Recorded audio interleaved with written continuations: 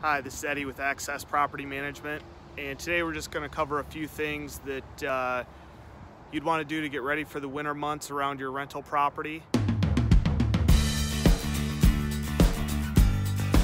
We're just going to walk around our office building here. The first one is leaves. Picking up the leaves, getting those especially out of the gutters up there would be great. You really don't want the leaves to get all icy, snow packed, and then jam up the downspouts in your gutters. Also, they lay in the ground during the winter, they'll end up killing the grass. So highly recommend getting rid of the leaves.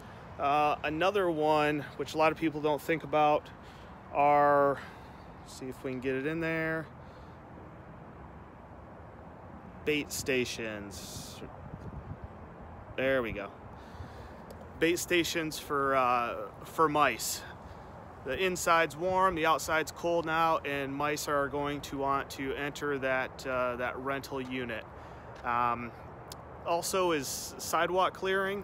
Make sure you set up a contract to have your sidewalks shoveled, plowed.